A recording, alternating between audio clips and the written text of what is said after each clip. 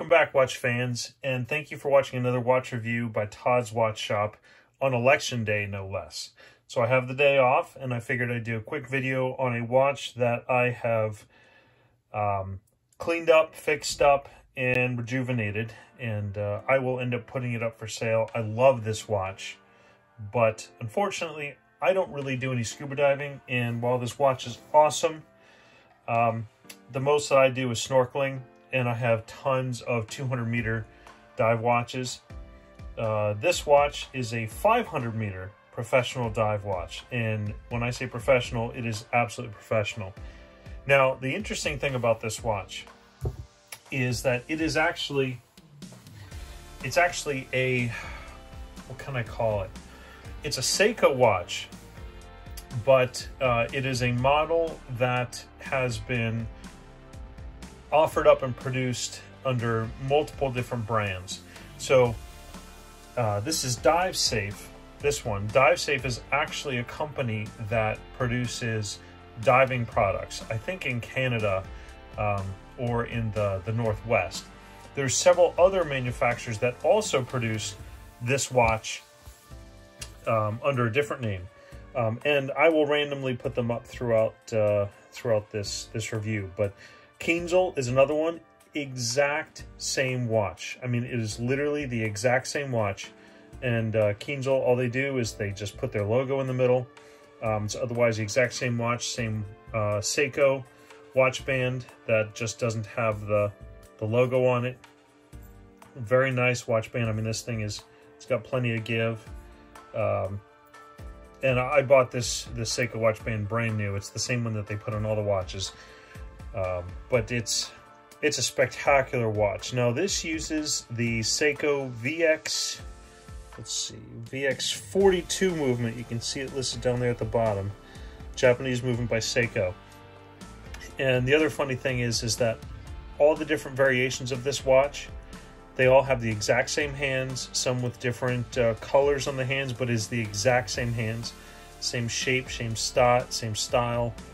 Everything is exactly the same case, same bezel, and it's got very nice movement.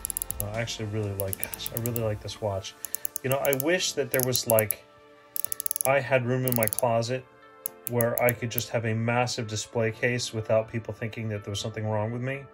Because right now I've got, I don't know, 100 plus watches. I mean, I restore and fix up watches. God forbid I was to show the rest of my workshop. I have boxes and boxes of watches that I need to fix up. But this is a spectacular watch, and it shouldn't be given a pass simply by the fact that it is, I mean, it shouldn't be disregarded simply because it doesn't actually say Seiko on it. This is a Seiko watch that Seiko relabels. It offers to other companies for relabeling. Gosh, I'm trying to remember. Kinzel was the most recent one that I saw. There's a couple other videos that have this exact same watch. One guy does an excellent job of the review, but I will link that as well, and I'll try and show as many pictures on the right if I haven't already.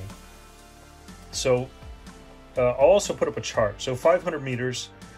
On the chart, you can see that I'm putting up above. I'll put it up in the upper right, so I'll make some room there.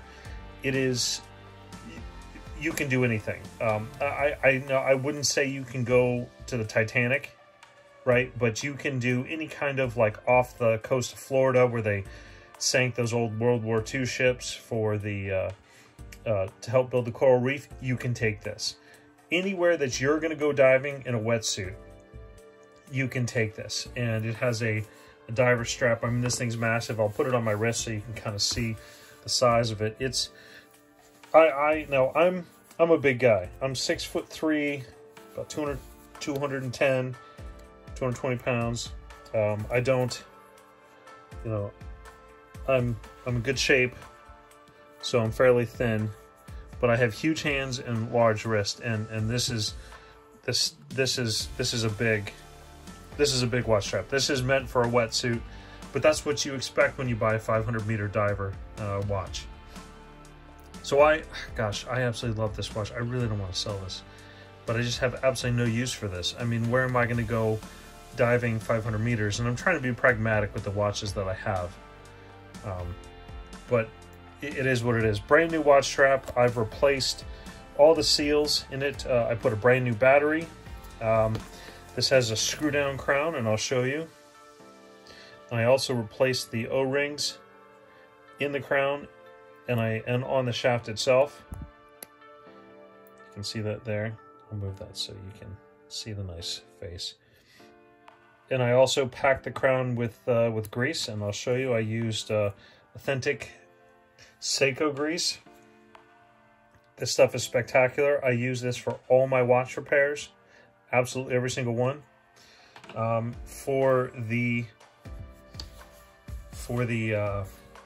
O-rings on the seal, I use really good quality O-rings.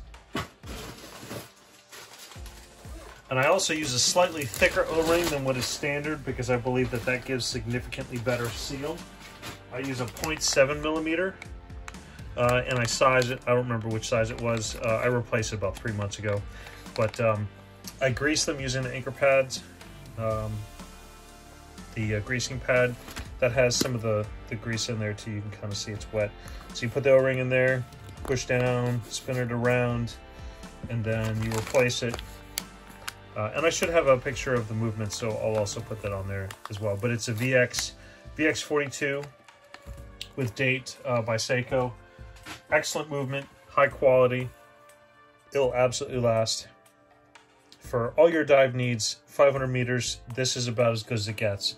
If you're getting a 1,000-meter dive watch, that's I don't know, that's kind of pushing it. You're doing some major diving. But this is perfect for pretty much any kind of scuba diving that you're going to do.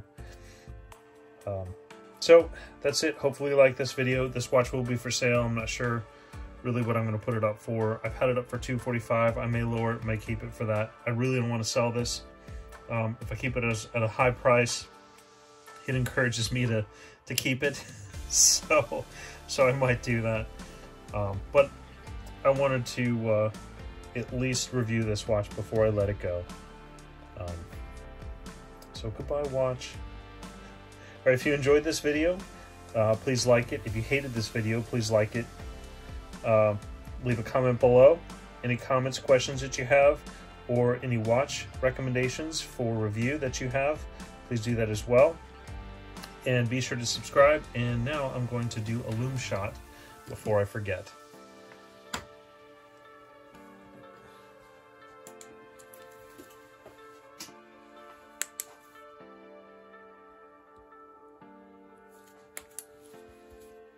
Man, that is bright. That is awesome. You know, I've completely forgotten everything I was going to do. I'm so caught up with the movement and everything. I didn't measure it or anything. So let's go ahead and take care of that right now. This is a 46 millimeter case. The watch strap is 22 millimeter watch strap. Yep. 22. Watch strap thickness is about 3.5. The lug, it's also 20 down at the base there. Excellent watch. Let's check the thickness. So everybody likes that. I would say about 10.5 to 11. The bezel is kind of increasing the size, but just I'll be quiet so you can hear the clicks.